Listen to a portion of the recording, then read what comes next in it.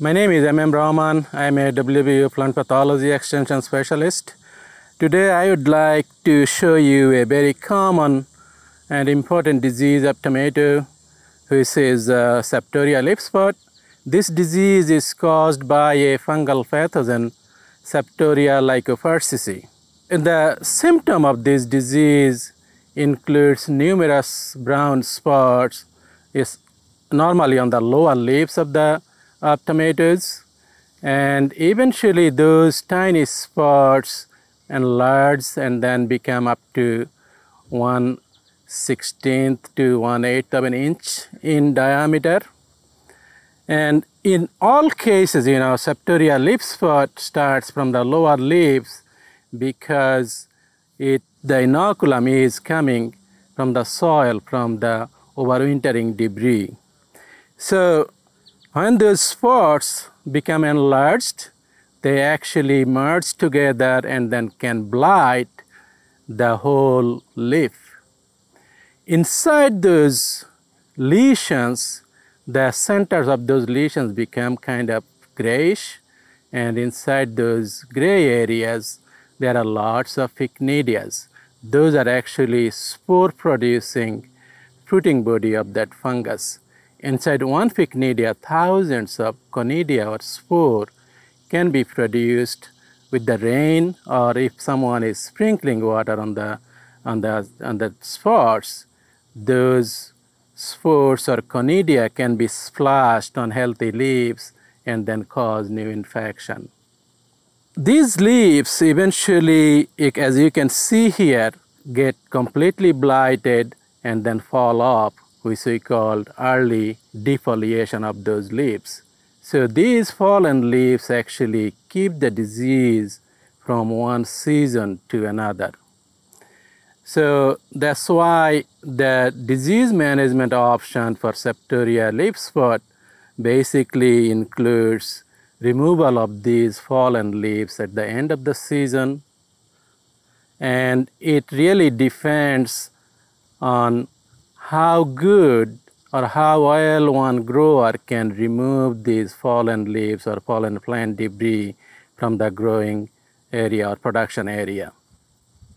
And also, as you can see, these fallen leaves will keep the disease in this area. So it's always wise to rotate tomato production area from one year to another. But in many cases, if you do not have the option to rotate, then obviously we have other options that you can use to manage the disease. Those options will include use of mulch. What we are using here is plastic mulch, but it's not mandatory that you will have to use plastic mulch. You can use other mulch basically to create a barrier where the inoculum of the fungal pathogen is on the soil, and so that it cannot come in touch of the lower leaves. And there are few other cultural options that growers can use, such as removal of the lower leaves. When the plants are in first bloom, then obviously lower leaves are not really contributing a lot to the carbohydrate production, and so those leaves can be taken out. Basically, that what it does, it's just like the touching leaves with the soil. If you remove those, so the inoculum cannot come on the leaves and they cannot start the early infection. And also there are some other options when this disease is actually favored by hot and humid environment. And also if it's rainy, then the disease will keep going up, and then it can actually, under favorable disease condition, it can defoliate all the leaves within 20 to 25 days. So it's always prudent growers can use some of those cultural practices, such as using drip tape rather than sprinkling water on the leaves or foliage. And also, it is always good to keep the plants upright by using stakes or some cases.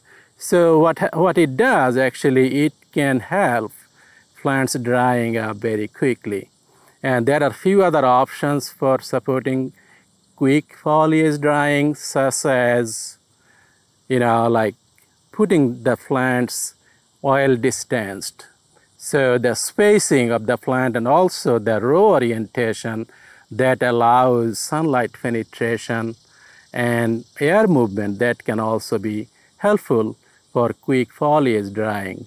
So if the foliage is dry and the fungal spore or conidia is coming on the leaves, they cannot germinate and they cannot initiate the disease. But there are few exceptional cases, especially in a rainy and humid season. You are doing all the cultural practices. Unfortunately, we do not have many resistant varieties against Septoria leaf spot. So the disease, you can still see the disease. So you have to apply some products that can keep the disease under control, especially for organic growers. They can use products like copper, CHEMP, that's the trade name of that, that is approved in the organic production system. And there are also a few biological based products like SERENADE and ACTINOVATE. But keep in mind that if you are using those biological based products or even copper, you have to start using them early, especially like during the first bloom and then later on a weekly basis. These are obviously not the most effective products, so you have to use them proactively, and that way you can keep the disease under control. In some cases, we found that if you are using these products in combination with some other products like resistance inducers, regalia, that can actually enhance the disease control. So, but for other conventional growers, there are other products that can be more useful, more effective, such as chlorothalonil, and there are many trade names. If you go to buy those products, just look at the active ingredient chlorothalonil and also MANCOZEB. These two products, if you alternate on a weekly basis, you can get very good results. Once again, even within the conventional group of products, these are not the most effective product, but if you start using them early, you can get very good results. There are some other more effective products, such as QUADRIS, QUADRIS Top, Rebus Top, and there are other products. Those are mostly used by commercial growers, and you have to basically buy them in bulk. So for small growers, always the best option is to combine the cultural practices and use of products proactively to get the best result in management of this disease. So if you have any questions on how to best manage this disease, you can send me an email. You can find my email address on the website, WBO website, and also we have fact sheet on the extension website that you can use to decide what are the best options for you to manage the disease.